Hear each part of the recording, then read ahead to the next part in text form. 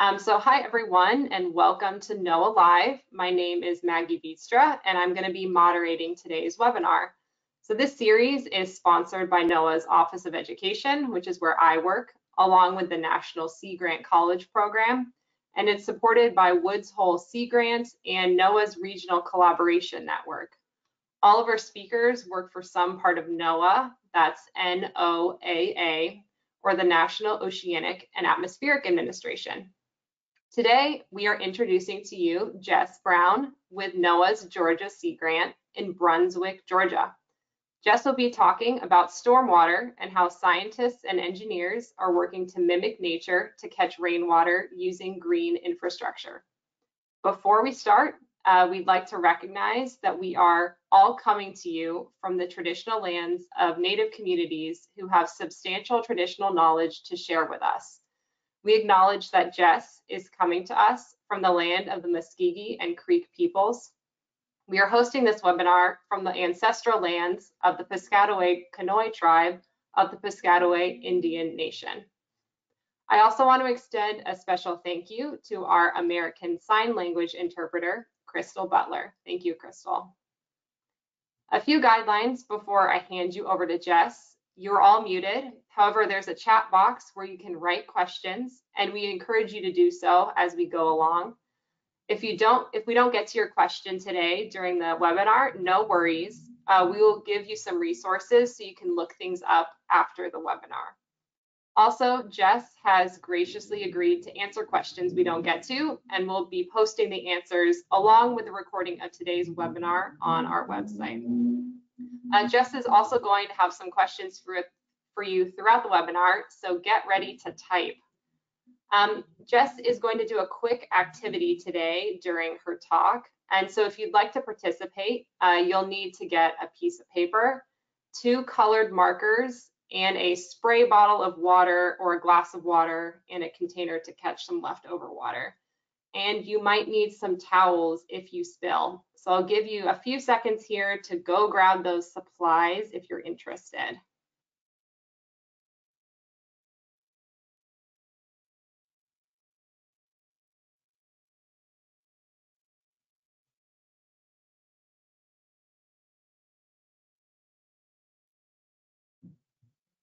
All right, I hope you got your materials. You can also watch Jess do the activity and do it later with the recording. All right, I'm all set, so I'm gonna turn it now over to Jess. Take it away. Thanks, Maggie. I am really looking forward to sharing with you all about some of the work that I do to protect our water resources. But before we learn a little bit about stormwater, I thought I'd first share a little bit about myself.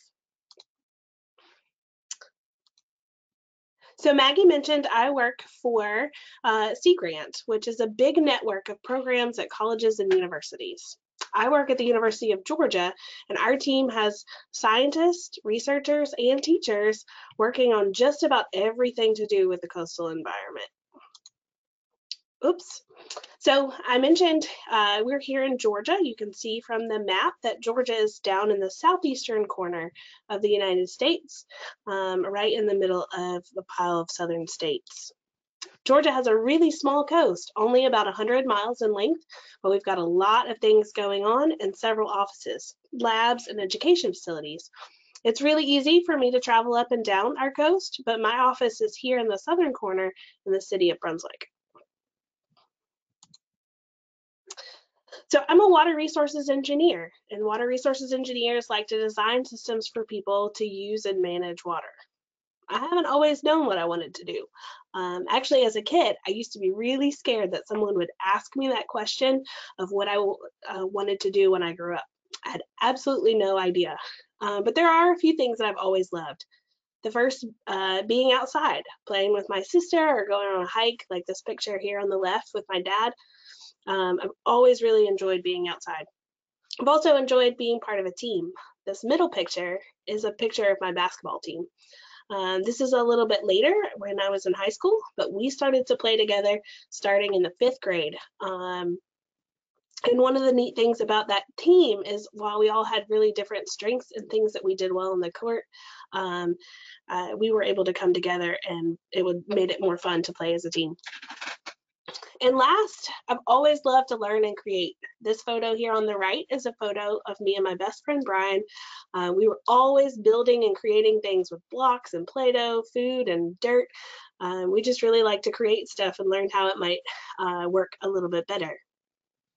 It took us a long time to figure out how to balance these wooden tiles so that we could build such a really tall tower. And the reason I'm sharing this today is these are all still things that I like and still things that are part of my job as a water resources engineer and working at the University of Georgia. I spend a lot of time outside. Here you can see me laying out some coconut fiber to prevent erosion, or down here I'm getting ready to count some bugs in the creek. I also get a chance to be part of many teams, design teams that do calculations and models like the ones that you see on the screen. But I also have the chance to learn and get to create lots of new projects. And I'm going to share a few more of those projects with you all a little bit later today. All right, so we're going to switch gears from talking about me to talking about rain. So, but if you have more questions about me, feel free to put those in the chat.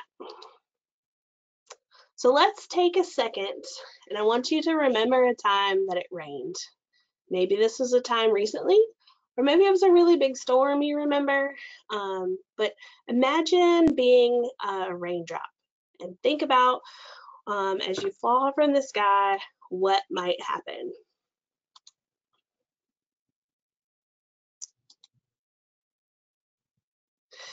When it rains, the raindrops have a few paths and different directions that they can go. Some raindrops get used by the plants, others can get absorbed into the ground. This process is actually called infiltration. The ground can just soak us right up. Other raindrops evaporate and go back to the sky. And some raindrops, though, fall on surfaces that can't soak them up. And so they collect with other raindrops and run off. Stormwater is that rain, or it can also be water from melting snow or ice that can actually, it's that water that can become runoff because it falls on a surface that can't absorb it. A surface that can't absorb water is called an impervious surface. So this will be the first chance you have to use the chat. What sort of impervious surfaces cause or what are some of the impervious surfaces that you can think of? Feel free to go ahead and type those into the chat. Yeah, please get your fingers ready and type those answers. So Theodore says concrete, and Nicole is saying roads. Texas says glass and cement. Michelle says the sidewalk. Lots of great answers here. Wow, yeah, those are really good ones. Dominic's saying wood. Maria says plastic. Oh, that's a great one. Yeah, lots of good answers. So concretes and cement and sidewalks and plastic, wood. A lot of great answers. Super, yeah. So those are all really good examples of impervious surfaces. They all cause water to collect and run off. And the reason that we're interested in impervious surfaces is that stormwater, the water that runs off, can create some challenges. The first one, or the first challenge, is flooding. So when we have a lot of stormwater that collects, it can cause flooding and flood our roads and our homes, and that can cause some really negative, awful impacts. Flooding can cause a lot of damages. So as scientists and engineers, we have to think about how to handle this large quantity of water or flooding. And you can see some pictures on the left-hand side of the screen of flooding. But stormwater also runs across the land, and as it runs over the land, it collects and runs over those impervious surfaces, and while it's running over, it picks up pollutants. Pollutants like pathogens from pet waste that wasn't picked up, or things that leak from your car, like hydrocarbons or oil. It can also pick up fertilizer or sediment, and even trash on its way as it's making its way to the nearest creek or estuary. Oftentimes in a city, I think Dominic's living in the Bronx, is what Maggie mentioned earlier. There's lots of folks from other cities. As water is moving over the pavement, it actually, or other types of impervious surface, it can actually get hotter because it transfers the temperature from those. surfaces. These kind of pollutants are called non-point source pollutants. They're non-point because we can't actually point to one single thing that causes the pollutants in the water. Non-point source pollutants are a collection of pollutants from a large area. So if we think about sediment or soil could actually be coming from any one of those places on the screen. It could and be transferred to the creek. So it could be coming from the cropland here on the right, or maybe even a construction site in the city or in the suburban development. Or we could even be getting some sediment from erosion on a hill up in the forest land. So it can be coming from lots of different places throughout the watershed or across the landscape. And that brings us to the example that I wanted to share today. So I wanted to show you a bit more about non-point source pollutants by using this example. Maggie mentioned you can do this at home too if you have the materials, or you might just want to watch and come back a little bit later once you have those things available. You'll need a few pieces of paper, at least a couple of different colored markers, and some water. I advise at home you can do this over a sink or a bowl and use a cup of water. You can also use a cookie sheet, but I'm going to be using this spray bottle and this pan in my office. So the first thing you want to do, actually let me stop sharing my screen so you can see a little bit more of the example. So first thing you want to do is grab your piece of paper, and you can see I've prepped this one, but you'll want to crumple up or fold the piece of paper, and you can pretend that this is our landscape. I am not an artist, so I've just sketched a few things in here, but you can see we have a river. I drew the ocean because I live near the ocean, but we have the city, maybe even a development. You can draw those things in, but the most important thing that you want to put on your piece of paper is the water body. So that stream, river, or a lake. And so once we fold this up, crumple it up, make our landscape like this, most of the time we can find that our water bodies like streams and lakes and marshes and estuaries, they're found in the low spots of the land. So take the marker, you can draw those in. I'm going to draw a couple extras in on my sheet here. So you can see them there. And when it rains, here's my rain. When it rains, water moves over that landscape and collects and on its way to move to the other water bodies. I'm trying to see if you can see it there. See? Now, if you take your other markers, and you can do it on the same piece of paper, or to minimize the drips in my office, I chose to do it on other, but you can add in some pollutants. So you may want, like I said, you may want to use a whole new sheet of paper where you can use the same one, but take different color markers and you can pick some different pollutants. Or if you only have one other color, you can make them all the same color, but represent some other pollutants. So represent things like sediment, maybe coming from a construction site that you can see here in orange, or some pathogens from pet waste coming up here next to this lake. And so now if it rains, this is a very simple exercise, but now if it rains, this is going to be a big rainstorm.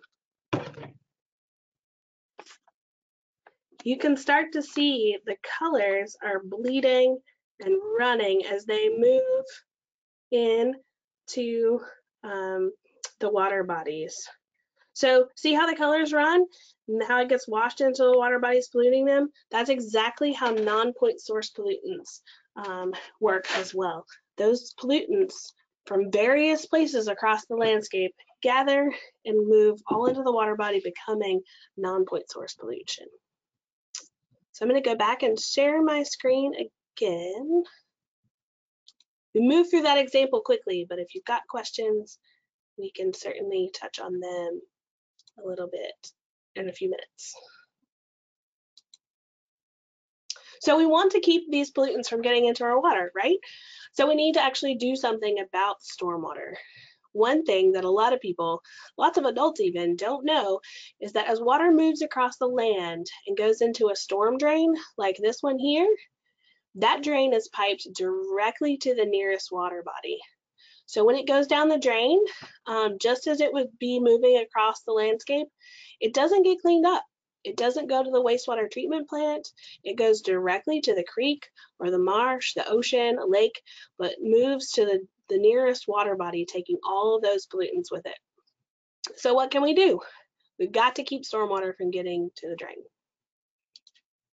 So over time, we've noticed that there's a relationship between the impervious surfaces, those surfaces that can't absorb the water, and stormwater. And this image really helps us see that relationship. So if we start here on the left, focusing on this top left, you can see there are not many impervious surfaces in this picture. So about half, or 50% of all the rain is actually making its way, it's being absorbed and infiltrated into the ground. So for you big kids, those percentages on the picture in the bottom, those are the percentage of where of what rain goes where, and this is actually called a water balance. So you can follow the percentages along. So on the left-hand side, as I mentioned, we have about half of that water making its way in the ground and only a little bit, 10% of it running off. But as we move from left to right and change the landscape, we have a bit more houses, we have more roads, more buildings, and the land becomes more urban. We see only about 15% of that water making it into the ground and over half of it becoming stormwater runoff. Think about where you live. Are there lots of impervious surfaces? How much water do you think is actually going into the ground where you're from?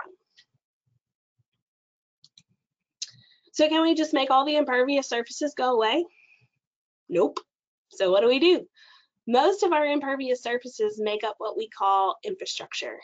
That's a pretty big word, but it's an important word. Infrastructure is all the structures and facilities. So think about buildings and roads and power supplies, all those things that we need to support society. We need infrastructure to support our communities. We use the buildings for our schools, for our homes, the places that our adults work, places to shop. So we need infrastructure. We can't just get rid of it. But wait, we can still keep the pollutants from going down the drain. One of the ways that we can achieve that is to mimic nature, to copy it or imitate it using plants and soils, surfaces that allow water to infiltrate back into the ground. So these practices are collectively called green infrastructure. You can see a few examples here. There's permeable pavement up here. There's a green roof here on the top right. There's a swale here in the parking lot. There are lots of different kinds and types of green infrastructure. Some of them look very similar, but all of them mimic nature by capturing, storing, filtering, and infiltrating stormwater so that we can improve water quality.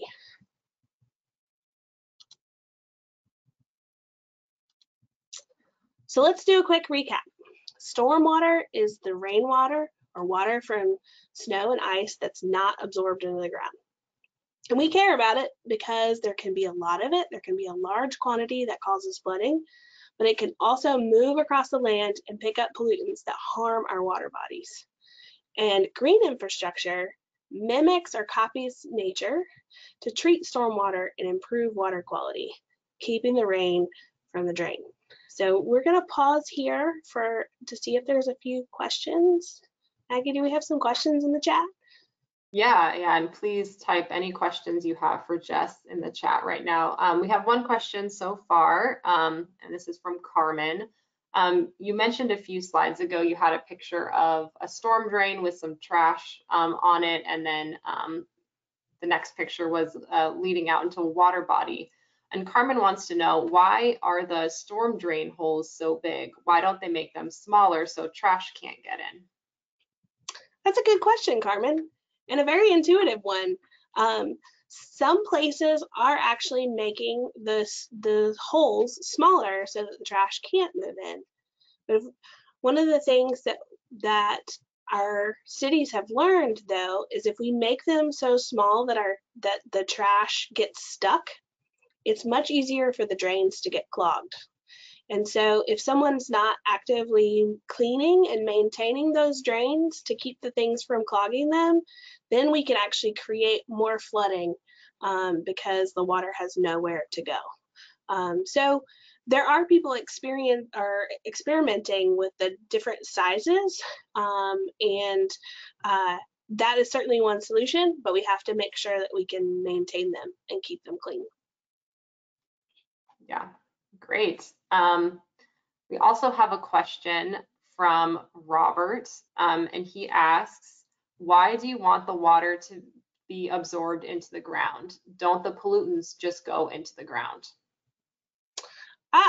I'm hoping that we can talk a little bit more about this, Robert, but yes, the soil actually serves as a natural filter. So some of the pollutants do make it into the ground, and there are cases in which we have to be really careful to not transfer those pollutants directly to other sources like groundwater, which we might be getting our drinking water from. We don't actually want to move those pollutants through soils to other places. But soils are a great way to clean up the pollutants. So in some ways, the soils actually bind the pollutants together, but there's also a lot of microbes in the soils that can break down the pollutants and make them less harmful.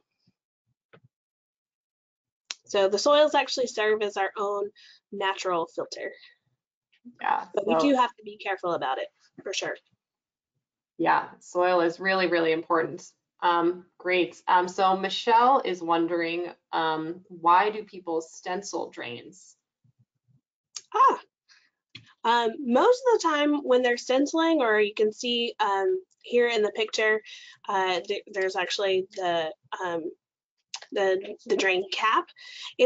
It is a way to help educate the rest of the community to let them know, as I said before, a lot of people don't know that drain is directly connected to the water.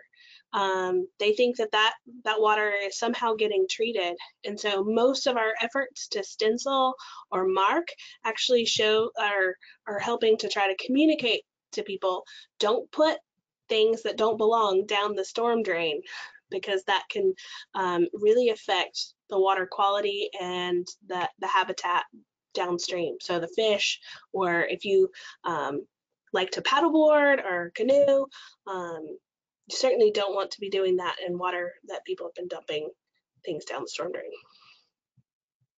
Perfect. I'm going to ask one more, and then we'll have some time for questions a little bit later. So Theodore asks, how does green infrastructure help animals and owls in particular?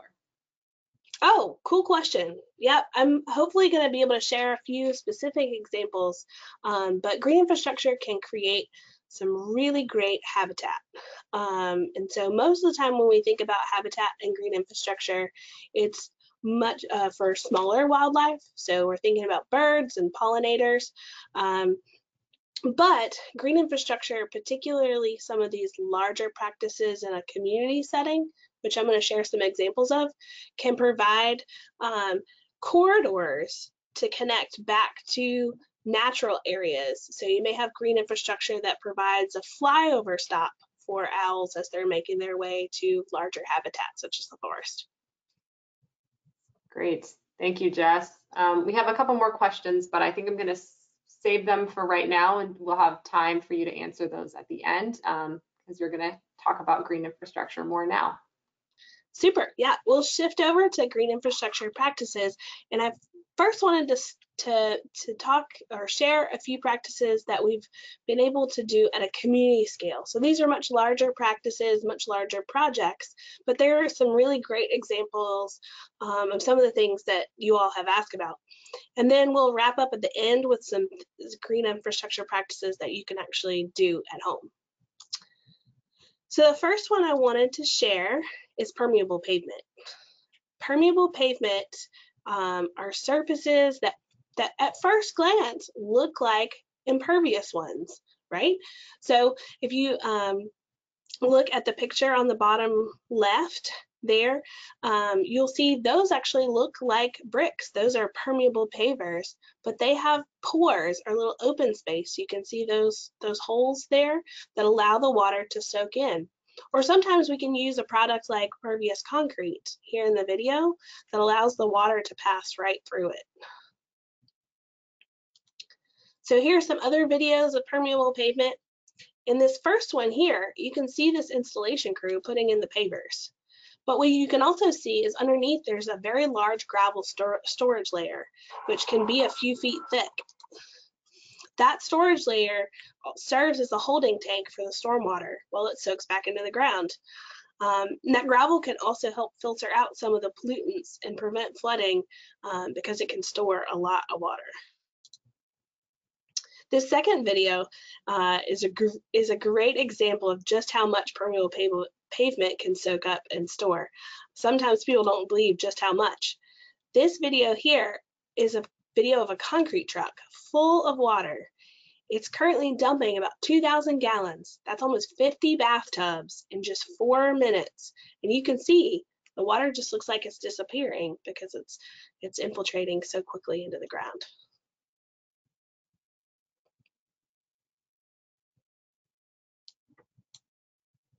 Another practice is called rainwater harvesting.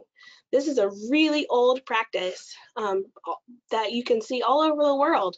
But here on the screen, you can see 3 cisterns, or these 3 large tanks. This one here on the left, that's me. These are pretty big, and they're used to store rainwater. By storing the rainwater, we keep it from picking up those non-point source pollutants, and we can use it for other things. So like this one in the middle, they use that water to water the plants in the community garden. And this one on the right, it's actually used to wash off boats and gear coming in from the sea. So we're just repurposing, by harvesting that rainwater, we're repurposing it and also allowing an opportunity for that water to infiltrate based off how we're using it in another way. The last green infrastructure I would mention is actually bioretention, and this is my favorite. If you look really closely, you might see them in the parking lot of a big store like Walmart or Target. In some of our urban cities, you may see them along the road, but you have to look really close because they often blend in with the landscape. Bioretention is a shallow depression, so it's like a bowl that we redirect stormwater into and hold it when it rains. Underneath the bowl, we add special soils that help soak up and filter the pollutants out of the stormwater, cleaning it up before it moves deeper into the ground. And most of the time, these bioretention cells, they're planted with native plants, and they look a lot like a flower garden. Those plants can also use the stormwater and pull out nutrients, another common pollutant in stormwater, and use them for their own growth. So you can see in the picture here, we're actually capturing rainwater from this road, redirecting it into the bioretention cell here that's planted with all sorts of vegetation and native plants. Here's a video of the city of Brunswick here in Georgia digging out a bioretention cell, replacing the soil underneath.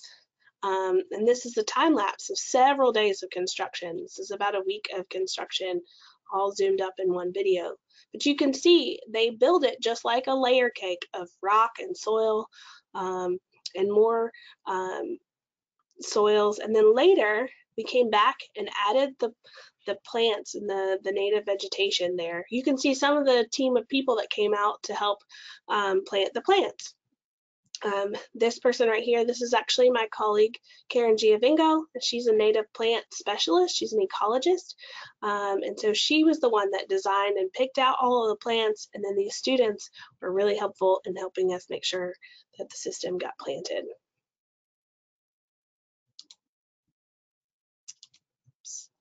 So thanks for letting me share a few examples. We can talk more about those if you have questions from those projects. But as I was sharing, did you notice any of the teams that I got to work with? And feel free to take a minute and type some of the team players that might have helped create some of these green infrastructure projects. Yes, please put some thoughts in the chat of who you think, what kind of different groups and types of people are involved in these projects. Texas thinks students, and Robert mentioned construction workers. Those are really good ones. Theodore said anybody. Nicole said gardeners or businesses, and Robert said gardeners. Sam said businesses, actually. Yeah, hopefully everybody. So lots of different groups of people who could be involved in this. Yeah, these are lots of great answers. Another Michelle is saying gardener. Robert, builders. Yes, lots of great answers.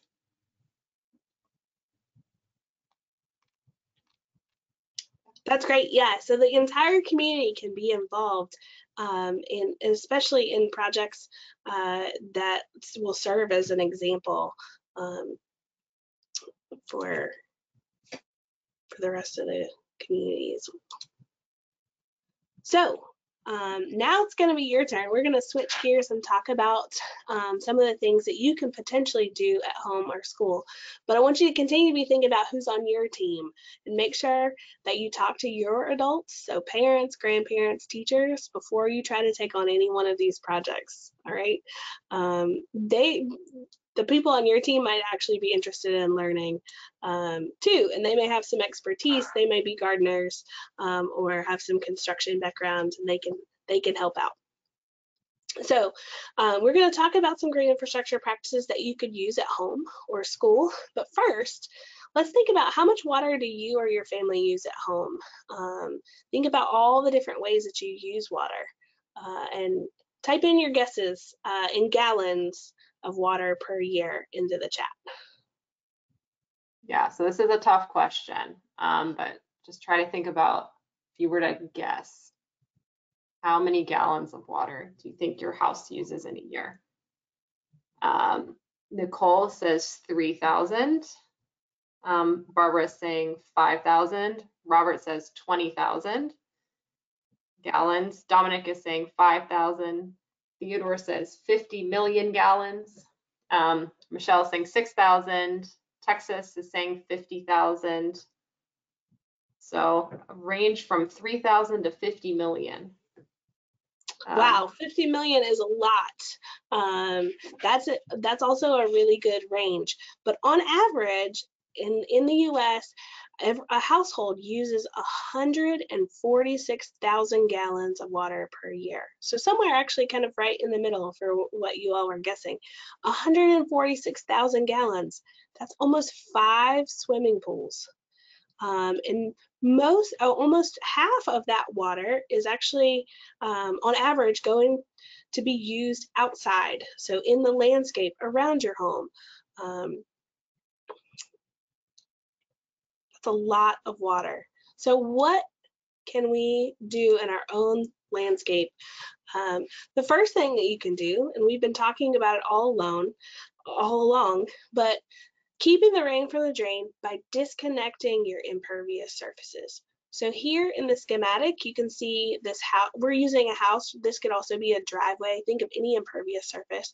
But we can, if we have homes or buildings that have gutters and downspouts, sometimes those pipes can be directly connected to the drain. Or even if they're not directly connected, like in the figure, we oftentimes have them directed to another impervious surface, like a driveway or a sidewalk. And so that downspout shoots out water, taking water from the rooftop directly to another impervious surface, like a sidewalk, a driveway, or the road. So there's a pretty simple fix. You can disconnect them and reroute that water to a surface that'll absorb or infiltrate the water. If you have downspouts or these pipes that come down from your gutters, you can add this section of flexible pipe, which is less than $10, and redirect the stormwater to the yard or landscape area. I actually have one here. Let's see, it's just a plain pipe. And again, talk to your adults about where you want the water to go and make sure to not be putting water back toward the building. But you can treat up to 85% of the stormwater at home by simply just keeping the stormwater on site and infiltrating it and soaking it up in your yard or the associated green space. So this is true if you live in an apartment or a multifamily unit too. Just redirecting that water into the to the community green space. The next practice that you might use is actually called a rain barrel. Rain barrels are like mini cisterns. Remember those big tanks that I had on the screen? Unless you live in a really big housing complex, you won't be able to use all of the water that a cistern can collect. It can collect thousands of gallons. But we can use rain barrels to collect water from the rooftop. We can use that water in a variety of ways. We can use it to water plants, to wash the dog or the car. There's lots of different ways that we can use and repurpose that rainwater. And it's a bonus if you're actually using it to wash something off outside to direct that water after you wash it off into the yard or some other landscaped area.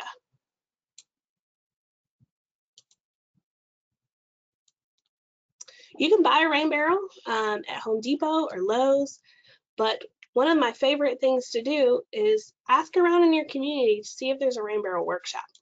Oftentimes, companies like Coca-Cola will donate syrup barrels that can be cleaned and recycled and used as a rain barrel. So, got some examples of those on the screen. A workshop is a really great way to learn about all the different parts of a rain barrel and make one with friends and family so they can learn about it too. Did you know a 55-gallon rain barrel can save most homeowners 1,650 gallons of water per year? And so instead of paying for potable water or water that you would get out of the tap, you can use a rain barrel to water the landscape and save money and conserve water. The last practice I'll share with you that you can do at home or even at your school is a rain garden. And a rain garden is like the kid sister or the little brother of a bioretention cell. Rain gardens, like bioretention, are shallow depressions. They're bowl-shaped features that we dig out and then plant with native plants.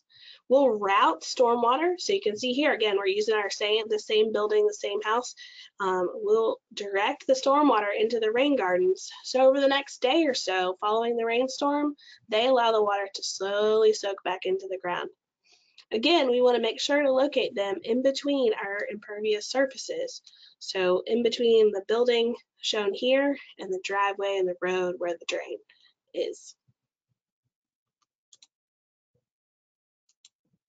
Rain gardens provide lots of benefits. We've already touched a little bit on habitat, but in addition to being pretty and soaking up the water, they can be habitat for lots of local wildlife like birds and pollinators.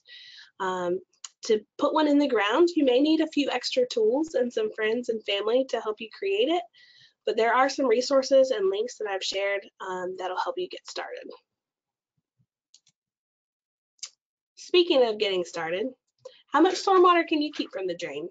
Here's some homework for the big kids. You can find out how much stormwater by first finding out what the square footage is or the area of the surface you will collect stormwater from. So that could be a rooftop of your home or your school or the square footage of a driveway or the road. You can use an online tool like Google Earth, or you can go outside and measure the length and width on the ground. So once you have that number, that area, you can multiply it by 0.623, which converts that area to gallons for a typical rainfall event. So a typical rainfall event meaning 1 inch of water. You can even take it a step further and then look up your average rainfall and multiply it to determine how much stormwater you generate in a year. So for example, here in coastal Georgia, where I'm at, there is the potential to harvest an average of 30,900 gallons every year of rainfall from an 1,000 square foot rooftop, which is not a very big roof.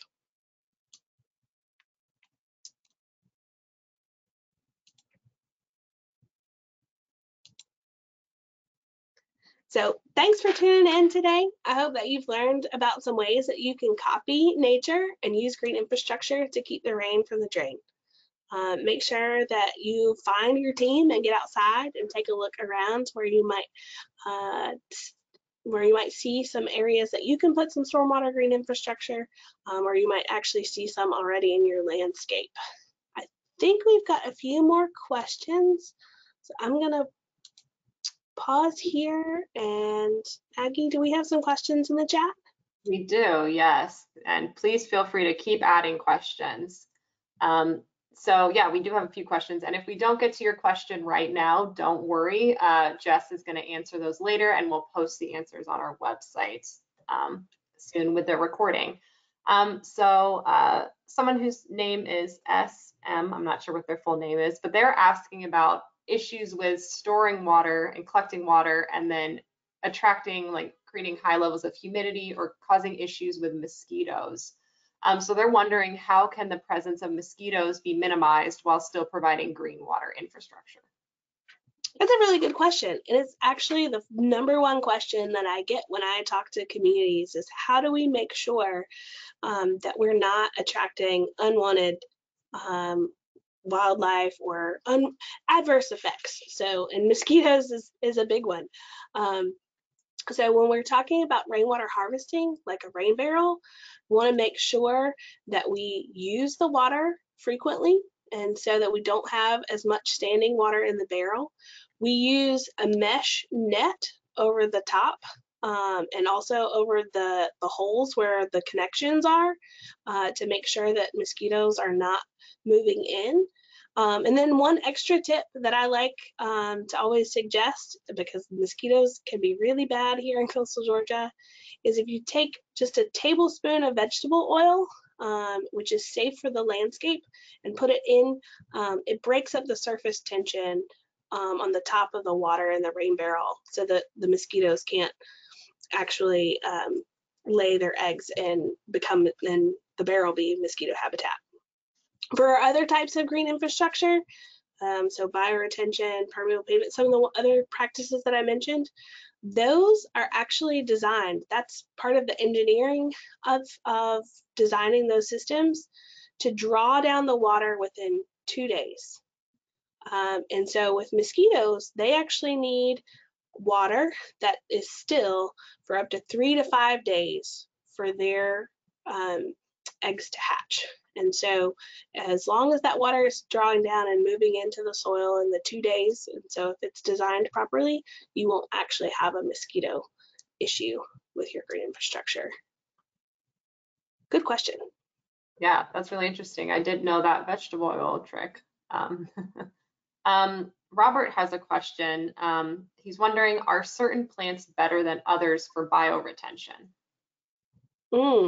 Yes. So you might have picked up, I mentioned the use of native plants. And so native plants are adapted to your local landscape. So we're using plants that are native to your region.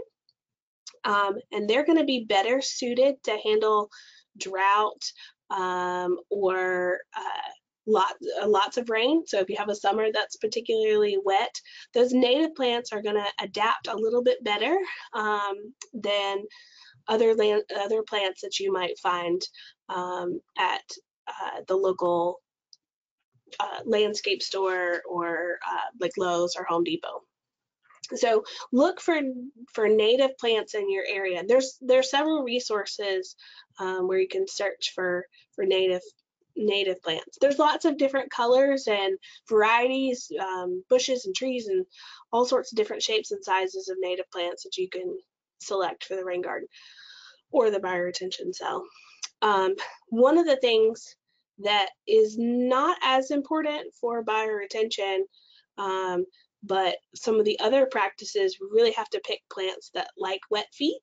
And so in addition to being native, you may also want plants that have that are more suited for a wetland environment.